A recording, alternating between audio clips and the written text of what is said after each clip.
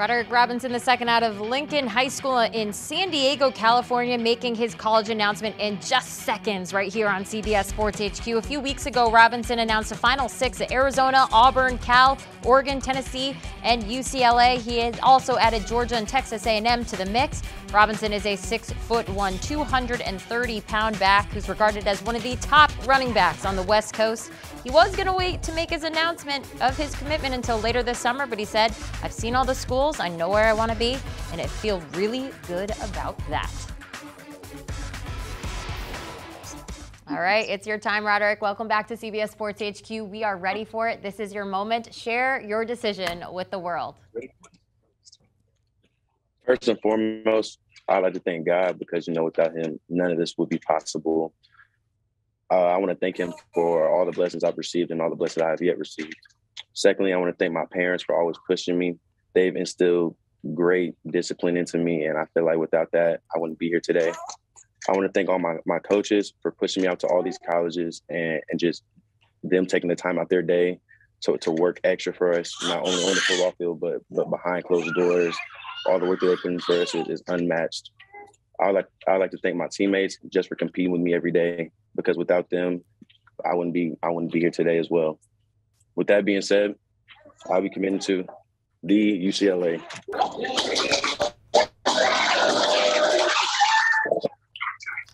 I love it. Love all the gear there. Let's dig in a little bit. Why did you pick UCLA?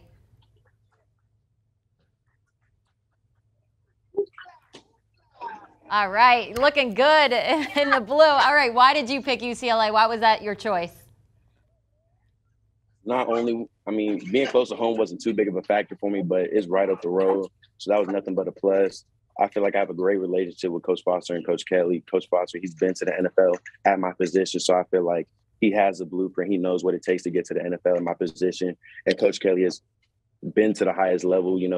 He's won Rose Bowls. He's been to national championships. So I think that was a big thing that played in my decision, and just the culture and the upbringing that they have with this team. I feel like they're going to do big things this season. And you're definitely going to help them out with that in the future. And as you mentioned, 2.5 hours, not even that, up the road. That definitely helps. We know how important your family is, supporting you right behind you right there. Where do you want to grow the most in college to get you ready for that next level? I want to grow everywhere. I'm not a complete football player. I know that. So just getting better at everything that I do will get me ready for the next level, I think.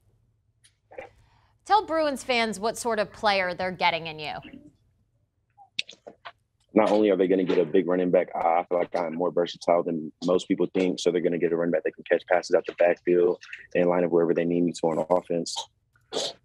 All right, Roderick, thank you so much for sharing your news here on CBS Sports HQ. Go celebrate with your family. Congratulations. We are so looking forward to following you along on your journey. What an exciting time for you and your entire family, all your coaching staff.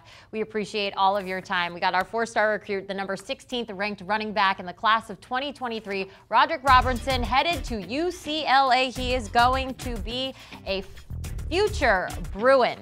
And now we are going to welcome back our Greg Biggins, the national recruiting analyst for 24/7 Sports. So, Greg, what do you think of Robinson's decision to go to UCLA? It's huge for UCLA. We've been a little critical out west about UCLA and recruiting wise. Not always going after the top level guys, but I think they go after guys that are high character. Rod mentioned culture, and you're talking to a lot of guys on official trips this year. They keep mentioning culture, and just what a fit and the family feel. And I think that's Rod. He fits that from a talent standpoint. He's a national guy. He's good enough to play for any school in the country, I believe. But I think he's a personality fit as well. And I mentioned Deshaun Foster, the running back coach, who I covered when he was in high school. Kind of shows how old I am. But similar personalities, Rod said. They got along really well, not just talking football, but just talking about anything. And then Chip Kelly has had a lot of success over the past years with big running backs. Zach Charbonnet there right now, who's going to be an NFL guy. And, I think we see some stylistic similarities between Rod and Zach Charbonnet. So, he can come in, he can stay close to home, he can play for a coach that he likes. He likes the culture there. He likes the family feel, and the offense and the scheme fits him as well. So I think it's just a lot of checks that he was looking for, and UCLA kind of fit all those things. That's exactly what you're hoping for as a student athlete, that's for sure. When you kind of look at the impact, though, that he is going to have on this program, how much does this help them with that class of 2023, and how might it help them recruit others?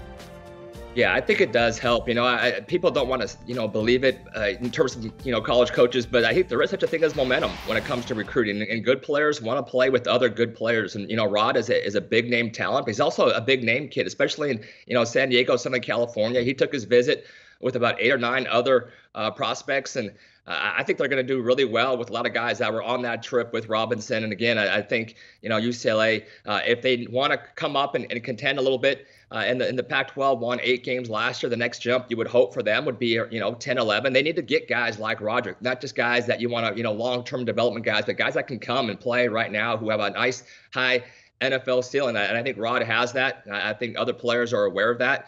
He's a very well-respected kid. And again, you see the serious personality, but he's also a fun kid off the camera. And I think he's well-liked by his peers. And I do think he'll have an impact when it comes to recruiting for UCLA.